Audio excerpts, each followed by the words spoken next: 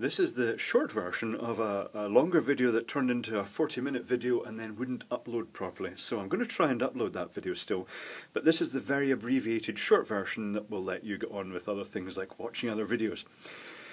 So it's about these filament LEDs that are used in a new style of LED lamp where they emulate the filaments inside with LEDs.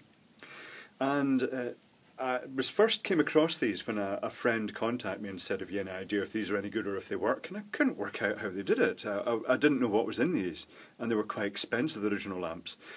Then they got mass copied, as they do, and Electronupdate, another YouTube channel, the chap in that took one to bits, and he found that his were glass plates seemingly inside with the LEDs deposited on them in a series array. And latterly, Julian Iletts found a source online of the loose filaments that you can just buy on eBay. And these are from a supplier called Desk, and they're not that expensive. 4 of them cost £1.59, including shipping. So that's about $2 or $3. That's about $2, say, for these, including shipping. It's interesting to note that the pictures say DitBid. The seller is Desk, and if you look at the paperwork elsewhere, it also alludes to being buy-in coins, who are all big Chinese sellers. So I don't know if they've been ripping each other's pictures off or if they're all connected. But anyway, here we have it. So I noticed that the voltage in these is about 60 volts, and they're cylindrical with a little flat wire coming out the end of each, and they're rated at 15 milliamps. So I cobbled up a power supply, and I'll just do a quick sketch what I did. There's live, there's neutral. I put a 100 nanofarad, 400 volt capacitor, and put a 1 megohm discharge resistor across it, so I don't get tingles. AC, AC, there's a bridge rectifier, plus, minus, and then in the neutral side I just put a 1k resistor. And what this is going to do, it's going to create a very low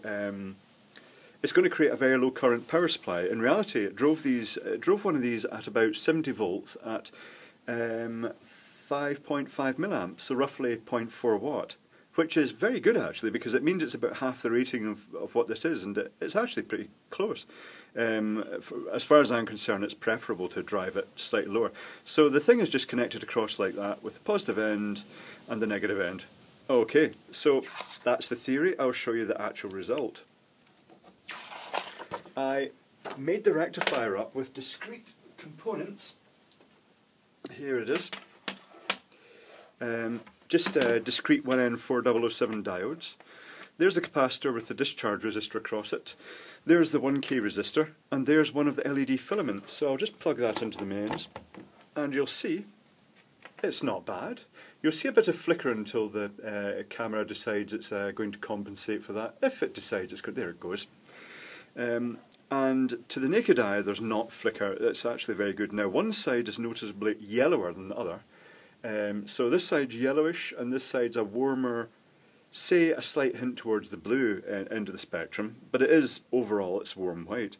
So let's see what happens when I stick another filament, and I'm just going to do it with my fingers actually. This is not recommended, so let's see, where's the positive end? Let's see if I can get the wrong way around and blow it up. I think that's the positive end.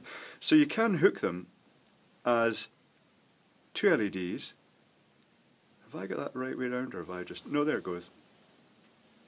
You can hook them across as 2 LEDs in parallel, but if you actually hook, I had 3 in parallel, and the voltage was slightly different across them, so one was brighter than the others, and you know, it wasn't a perfect match. But, and I'm going to unplug this now, you can, quite pleasingly, you can hook them up in series. So I'm going to make this like a sort of V filament. I wouldn't recommend heating them up too much with a solder iron, in case it shortens the, you know, it damages them, because I think they're designed just to be crimped together. So I'm going to solder, that's the positive, where's the positive on this one? That's the positive, so that's coming from the positive, so I'm going to solder that onto there to make a wee V filament. And I'm going to solder that onto the wires. So now I've got two in series, which will probably have a forward voltage around about 140 volts. And that should make a nice sort of V-shaped filament.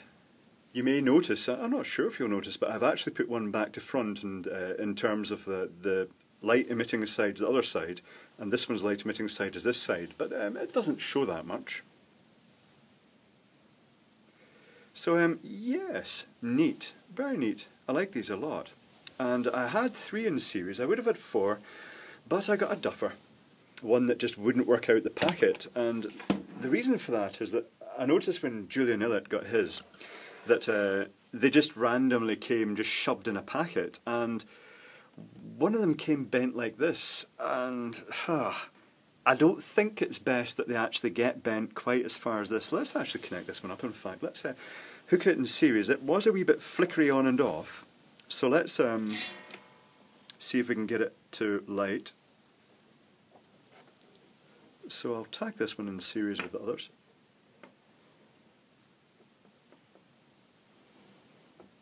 While it'd be quite amusing being able to bend them, I don't think it's actually recommended. Not sure how well I tacked that is.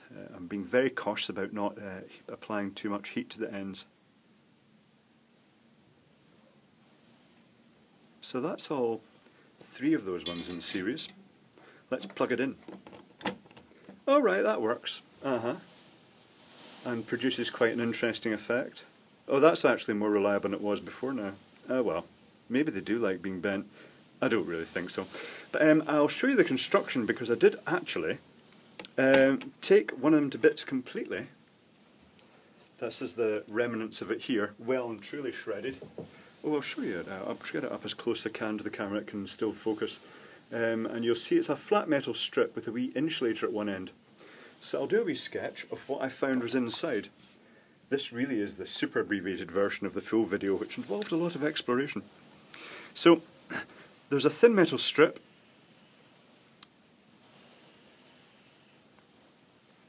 There's a little insulator at one end that the strip is pushed into, and the strip goes in like that into the insulator just for support, and then at the other end is the other strip. And this whole thing is covered in a sort of silicon rubber gel. There's an indent into this strip, because this is the positive end and this is the negative end. There's an indent in to allow the attachment of a wire, and there are chips mounted all the way along here. 28 chips I think it is. So lots of chips mounted along the, not this size obviously, this is totally scaled up out of proportion. So a wire seems to come out from there onto the first chip, bounces onto the second, third, and it just keeps bouncing along the chips. And then presumably just bonds on there. And that way all those LEDs are in series. Now if you look at the strip from the side, it's actually got a series of square holes along it. I'm not sure if this is purely to encourage the forming of the rubber over the. I don't know if it's to hold the rubber in place, the sort of the phosphor coated, the phosphor infused rubber, but the LEDs are positioned in between those with the little wires, the little dots, one at each corner I think, or actually come to think of it, they might actually be in the middle. But these are just holes straight through the strip. That might also help with the flexibility, I'm not 100% sure, though you don't really want it to flex. And then the wires actually jump over those holes. Another possibility for the holes is possibly to allow the light to actually bounce and reflect and travel through into the phosphor at this side, because it is relying on the LEDs on one side lighting the phosphor on the other, and that's why there's a difference in intensity. So that's fundamentally construction. It's quite neat, I have to say. It's very miniature, and they seem actually quite robust. Let me see, is there anything worth mentioning? Yes, there is. If you get some of these strips, you'll notice that one end has a little